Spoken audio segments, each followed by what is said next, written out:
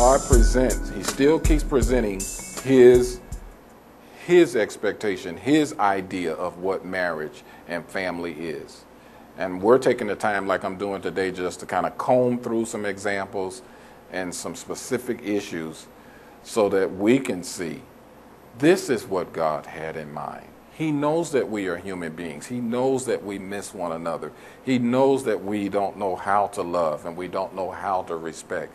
But he calls upon us to show the same kind of mercy that he extended to us, to extend it to one another. Marriage is a whole lot about mercy, isn't it? It's a whole lot about mercy. Mercy to one another, extending mercy to one another. So that even if it comes to the point what some of you have been through, what some of you have been through, some of you that are listening to me have been through, where it's reached all the way to the point of separation and divorce, if that person leaves, whether it's the husband or the wife, they will have to leave the same way a person would have to leave God, to break their relationship with God, knowingly, consciously. The Bible speaks of that in Hebrews, about the person that falls away or defects from the faith, that they have to trample on the blood of Jesus and just, I want out of this. But it's not because God rejected them. It's not because God didn't give them another chance. It's not because God didn't extend mercy. And the same thing with us. They're leaving because they have made up their mind, I do not want this covenant anymore. And that is painful. That is real.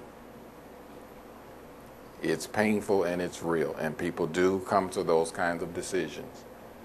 Even when Peter was talking to wives in particular about how to deal with